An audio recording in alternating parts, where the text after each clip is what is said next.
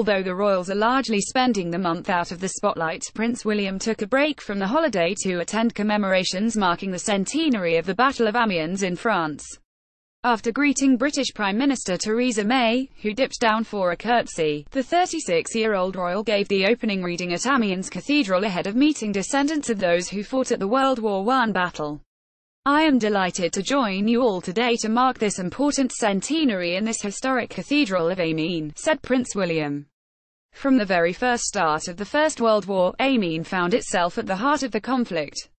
For most of the war, it was just behind the Allied front lines, and military personnel soon become a familiar sight around its streets, around its shops, cafes and hotels. Can't get enough of People's Royals coverage? Sign up for our newsletter to get the latest updates on Kate Middleton, Meghan Markle and more.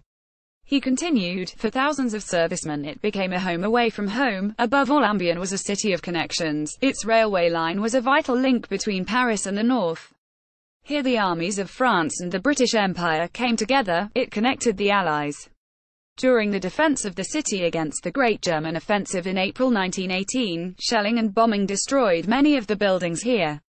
Thankfully, this great cathedral was spared significant damage. William also laid flowers in the Chapel of Allies alongside representatives from the partner countries, as a reaffirmation of friendship between the Allies, Germany and the city of Amiens.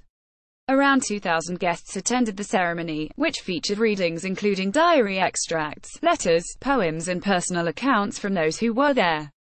Commemorations told the story of the Battle of Amiens, which heralded the 100 Days Offensive and started the path to the armistice in November 1918 after Allied forces advanced over 7 miles on the first day of the battle, 100 years ago Wednesday. What began here on the 8th of August was truly a coalition operation under the strategic command of a great Frenchman, Marshal Foch, a battle in which the forces of many nations came together to fight, in which aerial, mechanical and human courage and ingenuity combined with devastating results, William said in his speech. Amiens was symbolic of the TBC, the cooperation without which victory was impossible. Related video, Prince William hears stories of horror and heroism as he makes surprise visit to Manchester bombing first responders. William's summer started with a sunshine break in the Caribbean with wife Kate Middleton and their 3 children, Prince George, 5, Princess Charlotte, 3, and Prince Louis, 3 months. They visited Mustique with Kate's parents, where they likely enjoyed tennis, scuba diving and teaching the older children to swim. For the first time, George and Charlotte are both on a break from school until early September. Therefore, their usual trip to the Queen Elizabeth's summer getaway at Balmoral Castle in Scotland that often takes place in early September might have to come sooner.